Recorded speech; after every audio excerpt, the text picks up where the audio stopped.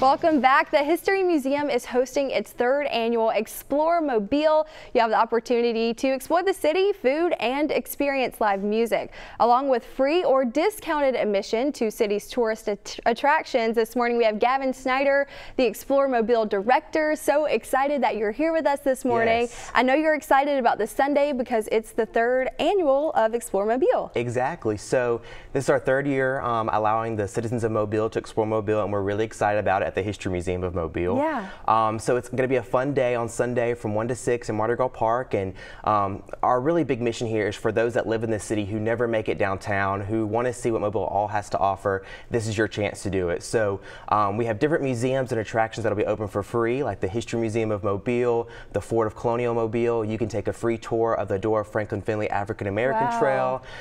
You can do discounted admission places like Gulf Quest will only be $5 this weekend.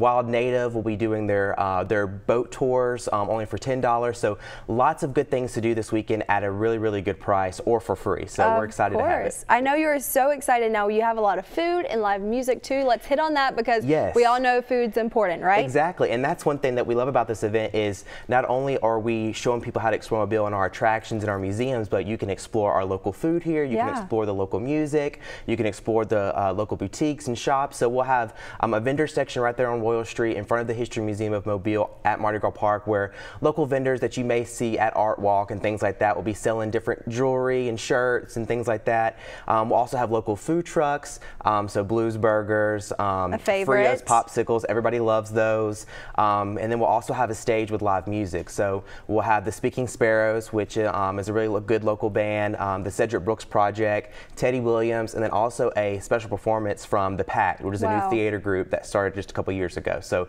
really, really excited. Lots of good things, and really this is a chance if you never come downtown and you don't really know what your hometown's about, this is your chance to see it all at one time. Of course, all at one time and for a great price or even possibly free. Now, it's going to be really good weather too, maybe a little warm, so I know the Frios Popsicles will be perfect for that. So if our friends at home want to get more information, want to come on out, where can they do so, and what's the date? So we have a Facebook page and Instagram. It's Explore Mobile, AL, like Alabama, and then we also have a website, which is just exploremobile.org. So all the information is there, contact information. So if you have a question, you're unsure where to park, you can obviously give us a call. One other thing I do want to mention too is at the History Museum, we actually have made a passport for kids and adults. Wow. So you can pick up a passport at any of the attractions and really take it around to all the different attractions, have them stamp it, and when you complete it, you can bring it back into the History Museum for a special prize.